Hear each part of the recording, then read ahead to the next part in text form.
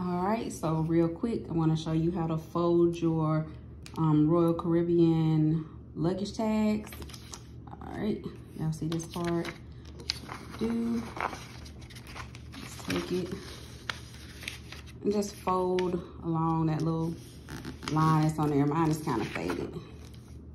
My printer's running out of ink. Did you see that? So fold that side. I'm gonna do the same thing with this side. See that little line? Fold it in. Same thing, fold this side in one more time. Along that little line. Fold that side in along that little line. There. So then you end up with this. And just fold it right in half. Get it? Oh, hold on. This part right here. I'm messing up. There we go. This, so you can write your name on there.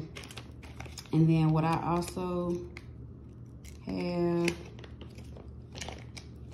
trying to open this up for myself.